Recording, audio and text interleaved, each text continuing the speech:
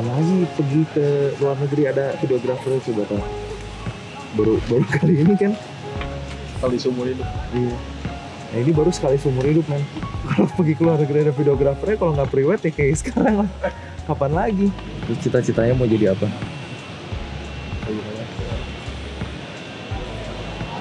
Jadi pro player. Terus si game juara nggak? Juara. Menang lawan siapa?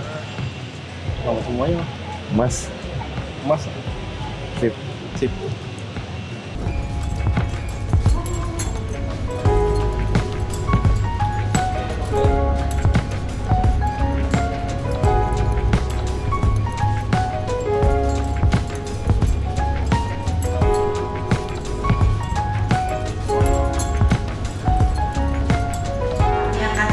Perkenalkan perwakilan atlet Starcraft terbaik dari Indonesia untuk SEA Games 2019, yaitu kita tampilkan Dani dan Pramana Deruziel, Lukman, tolong tepuk tangan. Please sit down. Dan yang kedua adalah Emmanuel Quantel Enrique. Tolong berikan tangan yang baik. Oke, sekarang untuk Quantel, apakah kamu memiliki keinginan untuk menjadi seorang profesional setelah kamu lulus? Mungkin kalau apalagi Starcraft kan udah mulai dipertandingin di Asian Games, di SEA Games, jadi mungkin mau serius di sini. Kalau Deruziel, bagaimanakah rasanya jadi perwakilan Indonesia di SEA Games? Bangga pertama. Bangga. Nggak nyangka atau nyangka? Aku tahu kok aku bakalan. Gak menyangkanya karena akhirnya e-sports jadi salah satu cabang olahraga resmi di SEA Games sih. Iya. Ya dan ya bangga banget dan senang banget, dan saya pasti bakal do the best for Indonesia.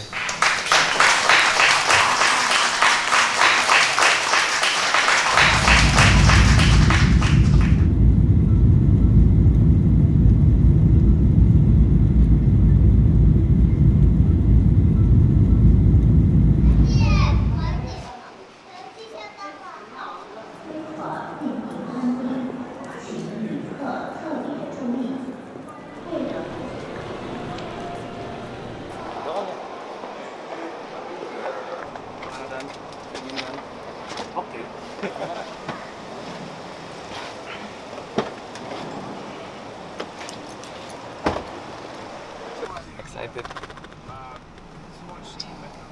Oh iya, nggak dengeran ya gue. Gue capek tapi nggak sabar pengen latihan. Jadi kayaknya tetap bakal latihan. Malam ini juga. Like, we'll have to look into certain things, but a lot of things that just need practice, honestly. Like, we have to dive into specifics, but even if I were to like point out all these issues that you have in your play, it'll take time to kind of fix these things automatically. Do you know what I mean by that? So even after you leave here, like, you'll have to be playing a lot up to the Asian Games or SEA Games if that's what the goal is. I don't know if the goal is to be a pro gamer or if the goal is to do well in SEA Games, but whatever your goal is, you have to maintain a heavy practice schedule.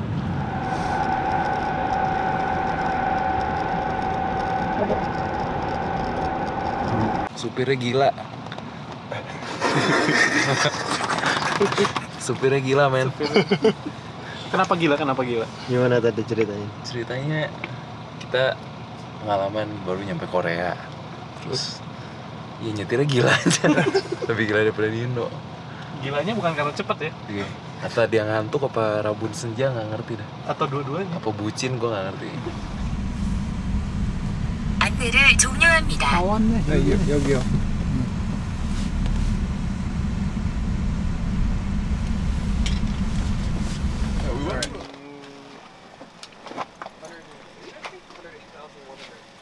So, this is the room, the main room you guys will be using. So you can put your stuff in here. It's not massive, but works. It works. Yeah. Lu bawa sendal, Bu? Enggak. Wow. Keren.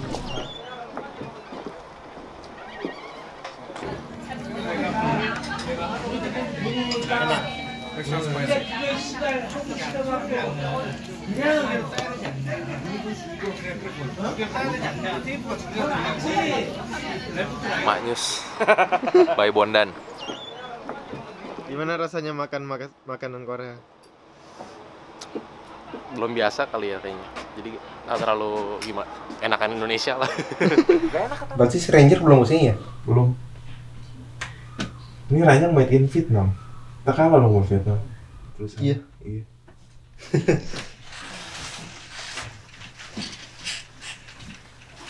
Vietnam rankingnya berapa? Kemarin juara men, WSC. Tapi kalau kata no regret tadi dia bilang nggak begitu kuat. Iya, nggak begitu kuat emang. Soalnya tuh playstyle-nya gimana ya? Bisa apa ketebak dia mainnya. Iya.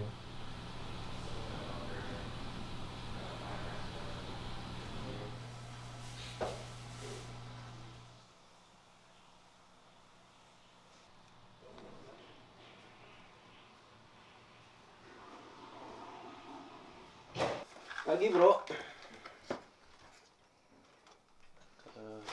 Mau ke kantor Blizzard, men. Kantor Blizzard, kan. 300m 앞에 시속 60km 시도 과속 단속을 누리며 넥서스 서비스 배정된 잠시 후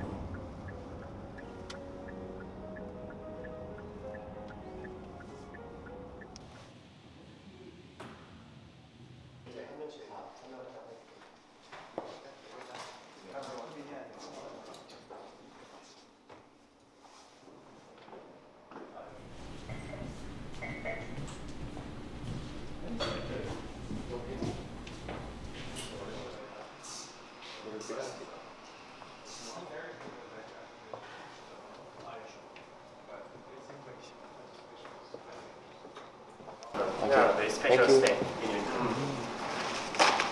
This is Bapao, right? Yeah, sure. Thank you. Bapao.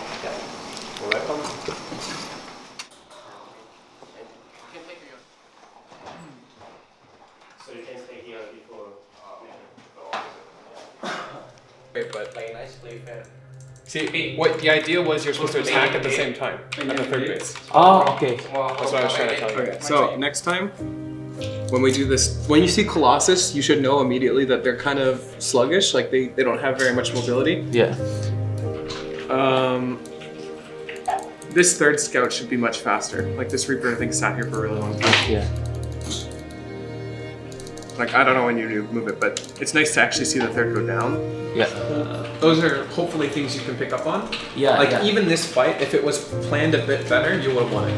Yeah. Like, you right-click on it, yeah, it would have been okay if there was nothing here, Yeah. but realistically, it was Zealot and Sentry. You could have just stutter-stepped and then killed the base. And then if he pulls these stalkers back, which he should, Yeah. then you boost in, right? Lu worker lebih sedikit daripada army lu, daripada musuh lu, berarti kan army lu harusnya lebih banyak, karena lu income berdua dapetnya sama kan, hitungannya. Ya, jadi kalau misalnya lu pas nyerang, lu udah ngerasa army lu harusnya lebih banyak dari musuh lu, ternyata dia bisa punya army buat defend lebih banyak. Iya, berarti kan lu behind di segala hal lah, ekonomi lu behind. Oh, sudah nomor.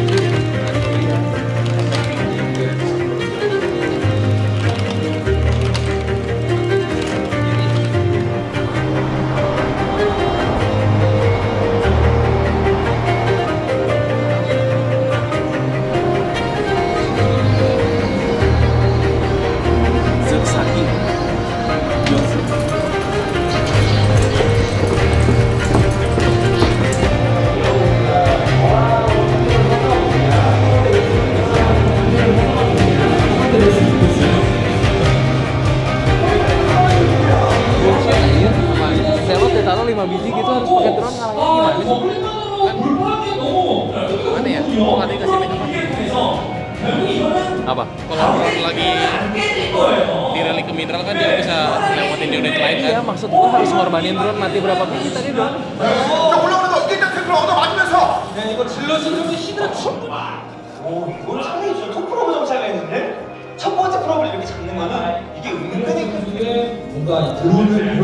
찾아뵙겠습니다. 2대1 앞서는 정민정 선수의 진영 1시에 대표 2명의 선수가 오늘 또 현재 함께하고 있습니다. Game-nya Porto Simba 2-0 tadi. Gangnam cuy.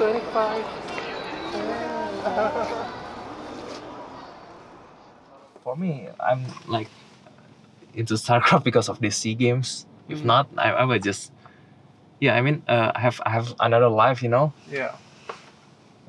That's a lot of work. Yeah. To maintain a high level. Hopefully, Quantel decides he wants to do it. It seems like he's in a good position to be a pro gamer if he wanted to. Yeah.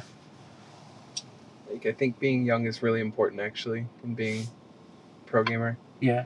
It doesn't really have to do with like speed or mental or anything. It's more about like the lack of life experience almost.